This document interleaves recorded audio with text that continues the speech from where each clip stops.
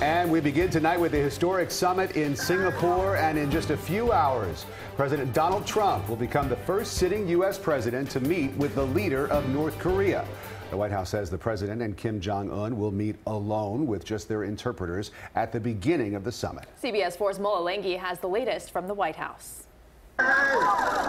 North Korean leader Kim Jong-un waved to the crowds as he took a nighttime stroll around Singapore ahead of his one-on-one meeting with President Trump. Earlier in the day, President Trump met with Singapore's president and expressed optimism about the summit. My friend, we've got a very interesting meeting in particular tomorrow, and I think things can work out very nicely. Secretary of State Mike Pompeo spent part of the day with North Korean officials to lay the groundwork for the meeting.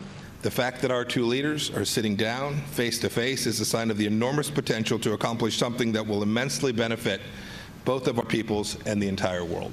The White House says the only outcome the United States will accept is complete denuclearization of the Korean Peninsula. But Secretary Pompeo avoided specifics about what the U.S. is offering North Korea in exchange.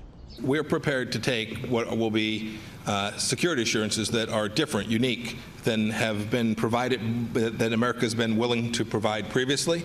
Pompeo also said the U.S. will keep up the economic pressure until North Korea takes verified steps to dismantle its nuclear arsenal. Former NBA star Dennis Rodman, a longtime friend of the North Korean dictator, arrived in Singapore ahead of the summit. People should not expect so much for the first time. The Trump administration has said Rodman has no official role in the negotiations. Mola Lenghi, CBS News, the White House.